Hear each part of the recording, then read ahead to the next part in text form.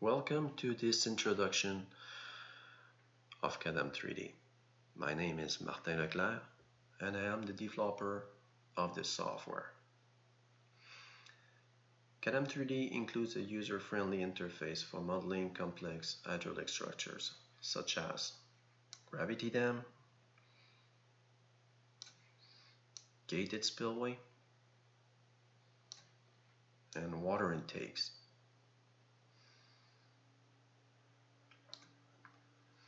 Stability analysis under static and seismic loadings are performed using the gravity method. For seismic calculations, either a pseudostatic method, which is known as the seismic coefficient, or a pseudodynamic, which is known as a spectral method, can be used. Although the details of the geometry are given in 3D, the loadings and stability calculation are essentially in the upstream-downstream direction. CADAM3D performs nonlinear analysis along lift joints and base contact. Now let's concentrate on the gated spillway model.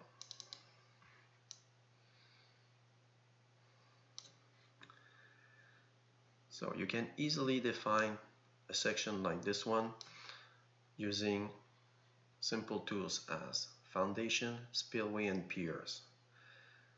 Let's go into the foundation. As you can see, we have 4 segments here, which correspond to the profile of the foundation. These segments are defined from the upstream up to the downstream side of the foundation. Once your profile of the foundation defined, you will be able to specify the geometry of your spillway. In this case, we have used 5 segments. The first one is a linear segment. The second one is a circle arc, a power equation for the third one, another circle arc, and the last segment is a linear segment.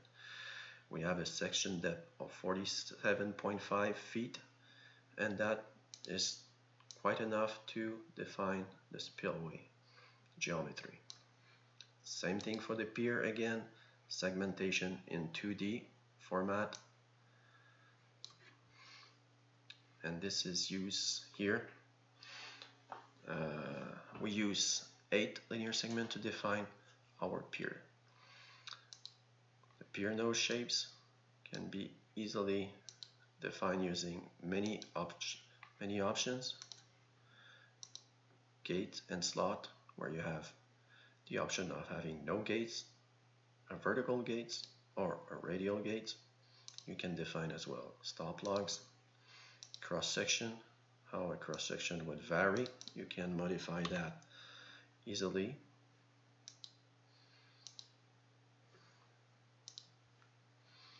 And the geometry will adjust accordingly to your modification. Once you have defined your materials, you'll be able to define lift joints, which correspond to your analysis planes. So just to add a lift joint, just specify the elevation that you want if you have a certain angle, and just create your lift joints like this easily. You can as well consult the geometry of your lift joint, and you'll have the section properties as well with this dialog window. So once you have defined lift joints, you can have cracking of those lift joints as an initial condition, which you would use this option here. You can as well define galleries, additional volumes, concentrated masses, passive anchorage. For the loading case, you have reservoir levels for operating level and for flood level, highest loads. The two first highest loads correspond to thermal expansion, the last one to a dynamic impact on the pier, floating debris, silts pressure, Post-tensioning cables, you can define them here. Additional forces, you can define, or if you unclick this check button, then you will remove this force from the analysis. Earthquake loads, you can select from the seismic coefficient or the two pseudo dynamic method, which the first one is based on Chopra's method and the last one on Buonanni and Mikkel method. So once all your loads are defined, your load combination will be automatically generated by CADAM3D, but as a user you can add as many load cases as you like. Once you have defined all your options, either you want to consider cracking or not, how your tensile strength will vary, uplift pressure as well in crack condition, and what are your criteria, performance and safety factors, you can start the analysis. You can consult right away your results here, and then you have access to reports. So many types of reports are available.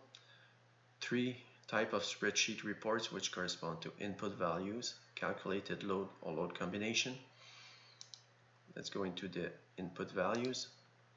Just simply select the input value parameters that you want to consult, and then you have access into this report of all the values that was used to develop your model. Same thing for the calculated loads. You can easily consult all your loads that has been computed by the software, so you can have all the step-by-step results of your analysis and the load combination. Sorry for that, just realign the window.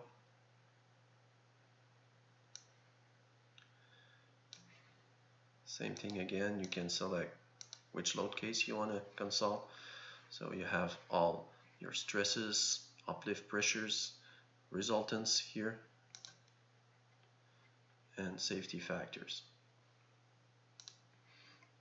All these reports can be exported easily to Excel or printed directly to a printer.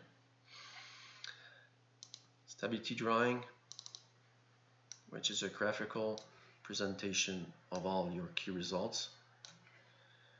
You can pretty much adjust the size, so you get graph of your normal stresses and uplift pressures on the upstream and downstream size. If you have crack lines, so in terms of percentage, they are presented here as a red line, and you have the length in percentage that is shown here. The cracking can occur on both sides, upstream and downstream. And corresponding to that stress analysis is the stability analysis, where you have safety factors, sliding safety factors and uplifting safety factors for peak and residual.